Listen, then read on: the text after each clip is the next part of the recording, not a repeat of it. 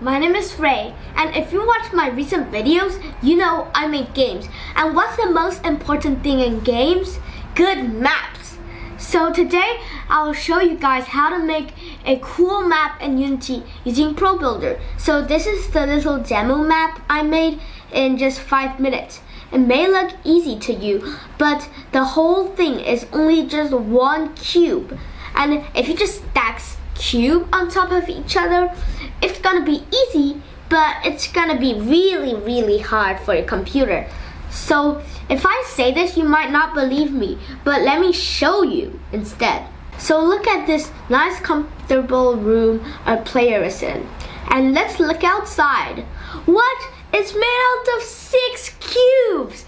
We all know that a cube has 6 faces, so 6 cubes is like 36 faces. That will totally blow up your computer. But instead, you could just disable 5 of them and then get a cube, and then just mash the player inside the cube, and then you just do a little bit of magic. And then look at this. We have a nice and comfortable room using only 6 faces. And you could like see through the room outside, which looks pretty weird, but it's pretty useful, okay? Don't judge me. So how did I make like the walls and the stairs and the ladders using only one cube? So let me show you. So first we can make this room a little bit bigger, since my movement script is quite quick, and like I also have wall running, and like wall running in a little space gives me motion sickness. So now we have like a comfortable big room, and then we just get this tool. So it's a face selection. So this is, you could select the faces. This is edge selection. This is corner selection. This is just the whole shape selection. So we just select this face. We just press shift, and then we move it to extrude it. And then we just make like a small thickness of a wall to just start with. And then you go to the edge selection to just select these 3 edges. And you have to hold down shift to press like multiple objects. And then you just like press insert edge loop here. And then boom, you have an edge loop. And if you don't know what that is, it's basically like the room is a cake, and then a edge loop is a knife. It cuts the room open, letting you take out small pieces, like individual pieces. So back to the demonstration, you put this a little bit here, so this one's gonna be the door. And then now you could go inside and then select these 2, and you gotta, and an extra reminder, hold shift when you select multiple objects. I already said that, but in case you forgot and then you just blame me in the comments, I'll just say it again. And then you delete it by holding backspace, and then you just select these 2 edges, and you just select the bridge edges. Bridge. Okay, now you bridged an edge. And then you do the same with these few. Bridge edge. And then this bridge edge. Okay, now we have like a comfortable little room. But how did I make the slope? Well, it's pretty easy. You just need to do this. You just hold this downwards a little bit. And then a slope. That's the easiest way to get slopes in ProBuilder. Yeah, don't judge me, okay? And then you could just pull this, you could extrude, no, not this. So you could select the edge, like this face, and then you could just extrude this, and then you delete this, and then you will have a little face here. Wait, what did I just do? I shouldn't have done that. So instead of having a face and you need to recreate the tunnel in another cube, you could have done this. So you just make this a little bit smaller, like this. This is going to be your entrance, okay? And then once you put your entrance open, you just put it here, and then you just drag this backwards. Wait, no, you need to press shift and extrude this. So this is where I got the hallway.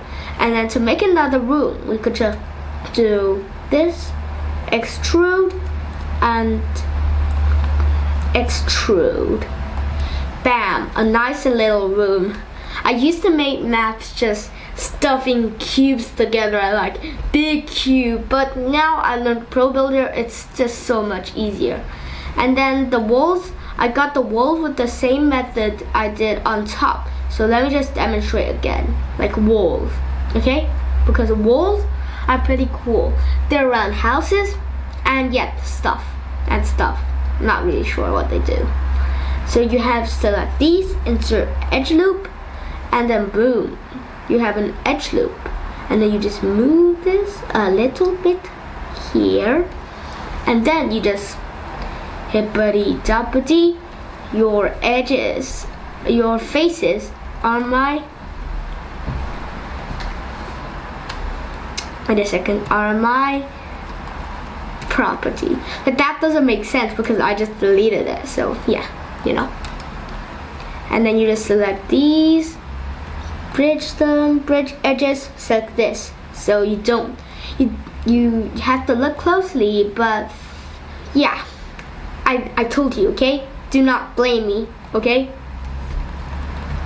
So you just put this here, bridge edges. Okay, now you have finally completed your like a little average little basement. And if you want like a pillar in the middle to just support the weight, you could just subdivide faces and you have multiple like little squares on the floor, and then you just divide that again, and then you could just do this. And you could also make slopes using that method, but I'm not a fan of slopes because they give me motion sickness. So yeah, now this is a little room, and if you're making like a horror game, you can make this darker, put a zombie here or whatever and stuff. So this is the final demonstration. So you have a nice little room, you have like wall running, and look, you could go down the slopes, but my movement script is quite fast, so yeah. And then we have like walls, I love walls. And then you go here, yeah. And so for the guys out there who don't know how to like add ProBuilder, you first go to Windows and then you go to Package Manager, like here, okay? Package Manager. And then in the packages column, you choose Unity Registry, and then you search for ProBuilder. And then if you don't have it, you could just click here. There should be like an install, and then you install it and then you import it. Yeah, but I already have it, so I have like a remove button. Okay, so this is the end of the video, and let's summarize. So today we learned how to use ProBuilder to make the most important thing in games, maps. And maps are important.